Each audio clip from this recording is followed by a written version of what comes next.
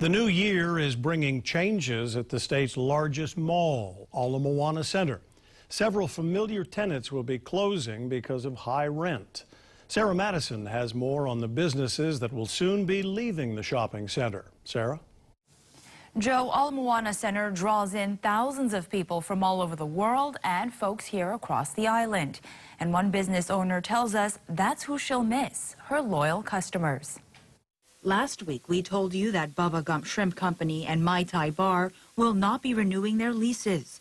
In a statement, the COO of Bubba Gump says, due to the landlord's ridiculous demand substantially raising our rent, Mai Tai Bar and Bubba Gump Shrimp Company, located in Ala Moana Center, will cease operations February 23rd, 2020.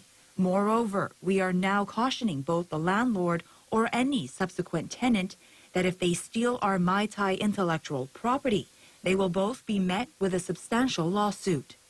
Those two eateries are not the only businesses leaving. After more than 50 years, Tom's Barbershop will be leaving Ala Moana Center to a new location on Kona Street. Its last day will be on January 26th. A day before that, California Walk will also say goodbye to its customers for good. Owner Winnie Lee says the restaurant has been here for 18 years, but being a tenant at Ala Moana Center has gotten too costly. The basic rent not that much expensive, but many kind different can and many kind different fee. Always we have to spend. I will miss my customer. All the people support me when the 18 years go. Even the outside the state, the people come back a couple of years, they still come back my store.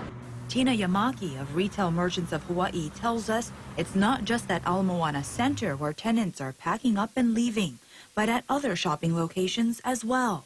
A lot of times rent goes up like anything else because higher cost of living here in Hawaii. Your utilities go up, your water goes up.